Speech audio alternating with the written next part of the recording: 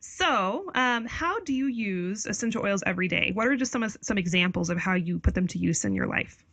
So, because my main issue is pain and pain management, I really kind of dove into which essential oils were good for that. So, what I've come to find is that knowing what kind of pain you're dealing with is really important when it comes to finding the best essential oil to do the job because like lavender, for example, is good for skin pain or skin issues, but marjoram works better for muscle pain.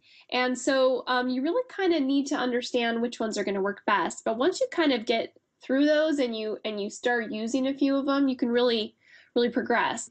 A good example is peppermint. Peppermint kind of gives that hot ice effect where it gets hot and then it gets cold.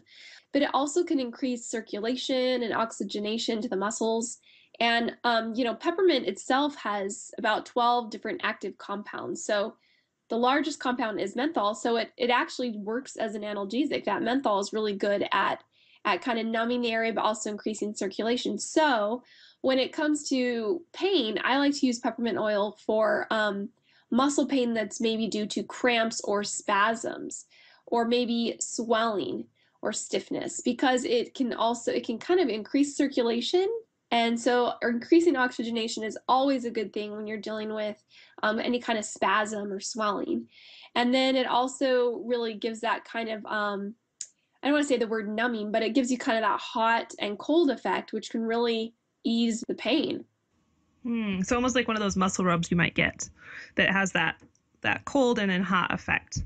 Yeah, totally.